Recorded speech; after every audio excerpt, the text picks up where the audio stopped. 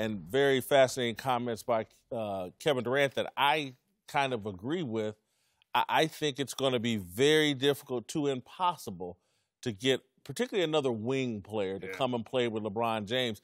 I read the story and I was like, Anthony Davis is the only real option for LeBron in L.A. I think Kevin Durant has made some sound points, and Rick Bucher. Very tough for them to get a superstar to play with LeBron. Yeah, I'm going to keep this short, just stay high altitude. Looking at LeBron, I don't think the narrative was ever out there that he was a destination for superstars because we never seen it happen. We saw him join some. We saw him come at the same time with a Chris Bosh, but never landing one place and then a superstar join LeBron's team. It's never happened. Two, the narrative is out there that if you win, it's because of LeBron. If you lose, it's because of y'all. Y'all the problem. Y'all holding LeBron back. And I think this situation is a gift and a curse. The Lakers have shown loyalty to a fault. They gave Kobe 2 years, 50 when they knew he was done.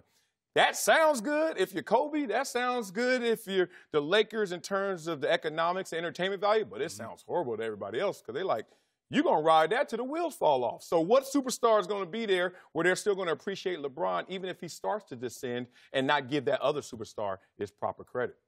I think they have, it's tough because the demand, like you said, that LeBron puts on you on the court and off the court. You know what I'm saying? To be in that same environment. But, like, people egos get in the way. If you're a superstar, and you did, like, why not just come to a situation you want to win? Like, what's wrong with that? What's wrong with joining this man? What if you lose, though? He's not losing. LeBron has. He's made it to the finals every year. He makes everybody around him better. So if you got to make their reputation better. Who cares about your reputation? Who cares? Wait a minute. Everybody cares. Who cares about it? Yeah, what we here to do? Bosh cares. Kevin Love. We should be here to win basketball games. Kyrie. They sensitive. Y'all know the way I say, listen, when it comes to me in sports, I've been saying this, put your feelings in your pocket, man. Your feelings don't matter. What? We're here to win basketball games. Wins and losses will ultimately what you're going to be judged on. Yes, but here's why everything he said in that was true in regards to big-time superstars, because especially the younger guys, because Paul George feels like he's a number one. Yeah. Kawhi Leonard, quietly, even though he doesn't talk about it, number one.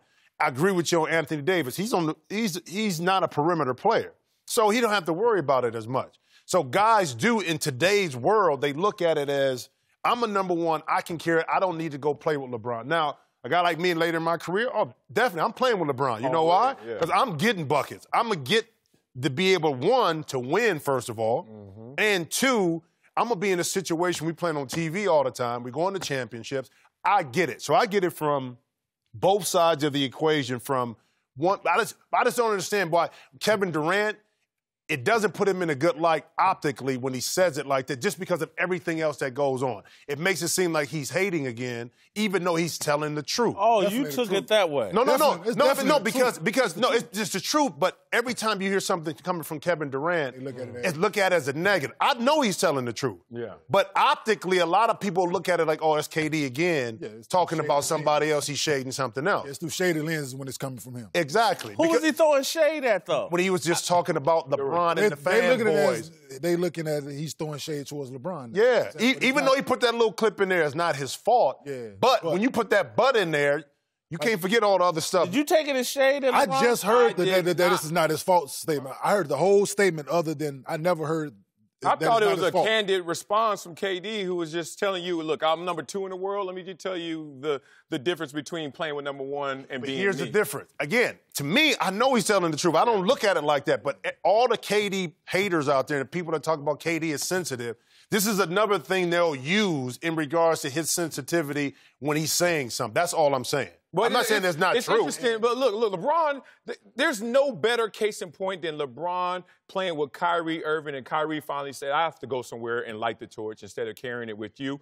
When they were in Game 7 in the finals, and LeBron gets the block, but then Kyrie goes out there and wins the series in one shot, a massive dagger from the three-point line. And to this point, every highlight, every time you look, they show LeBron's block. They show a block over a three-point dagger. That, to me, says it all about playing with LeBron. No matter what you do, it will be superseded by him. I agree with you there, but my example is Dwayne Wade. Dwayne Wade, to me, is one of the all-time greatest players. To me, he's probably in my top 25. He's not regarded that way, I don't think, because he played with LeBron. Those 2 championships with LeBron didn't enhance Dwayne Wade's legacy. Dwayne Wade, to me, is right there, a cut below Kobe. I'm not going to disrespect Kobe's 5 titles, but he's not considered that way. He's considered as an afterthought to LeBron. But is Dwayne a transformational type player? Was he viewed that way before LeBron? No. So you're not going to get the same. He carried to a team to a title. Put Shaq's big ass on his back. So did Larry Bird. Larry Bird carried teams to title, but transformational is only so many guys that stand out. Tom Brady is like, wait. Tom Brady is like that, right? I'm going to fit another word. Wait. Are you trying to say Larry Bird wasn't a transformational player? He's not in the same regard as a LeBron James or Magic Johnson. Michael Jordan. Michael Jordan. He's not looked upon that. You in Kenya today, man. I'm just telling you. Hit him, baby.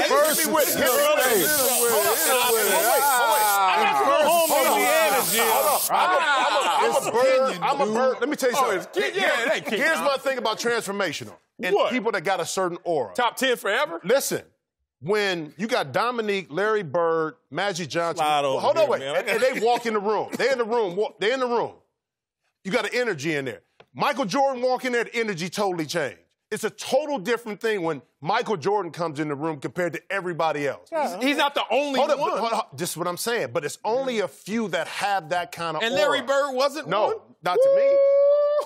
No. You've overtaken this show. That's one of the hottest takes I've ever been authored on. It's a totally different. You agree with that? It's a different feeling. I'm telling you. Larry was a bad man. Listen, he was a bad man. Away from what Larry did. Nothing. Not taking anything away from what he did for the game of basketball. You can't put him on the same level. But transformative as Michael Jordan? I'm with you. Man, listen, I'm with it. And I know both y'all, so I'm not even remotely trying to put y'all in a bad light. I'm just legitimately trying to understand. Trust me, I'm saying this authentically and not trying to put you in a bad, but is any of this like black players don't respect Larry Bird? I love Larry Bird. I love Larry Bird. Listen, I've never heard anybody not put Larry in the same breath as Magic, Michael. I said transformational. Are we filming Do the Right Thing? I didn't say play-wise. Let's Do the Right Thing, too. Is Larry Bird in your top 5? Yeah, because listen, man, without in your top 5? Top 5. Without 10, Larry, Magic's not what Magic is. How you know that? You're young. No, I grew up watching the Lakers and Bird Magic play. and Larry, but man. That doesn't mean he's transformational as much as the whole league. They transformed the whole league. I understand that, but I'm telling you. Is Kobe top 5? Kobe Bryant's not top 5. So why? But you say, but is he transformational? Yes. Kobe's not transformational either? Oh, I don't understand. No, it's only so many. To me, my transformational is totally different than everybody else. I'm entitled to my opinion. I learned that. Yeah, it's totally different. We got to go. I can't. We were talking about LeBron. We can continue it. It's a whole different aura when you. It's a whole different aura between Michael Jordan. I'm a Magic Johnson fan. I lived in Indiana. Whole different and story. Rooted for Magic Johnson. You can say it all you want. It's a whole different aura when Magic walks in, when Michael walks in, and when LeBron walks in. The aura is totally different than when the Larry Bird walks in. You need to come to Indiana then. For what? And have Larry Bird. That's Indiana. I've been in Indiana. Get it. Great. Indiana State to the national champ. Great. Listen, all that is excellent. Whitlock, go to commercial. They're going to YouTube us for this. We're going to be on YouTube like this. Is there a bigger issue?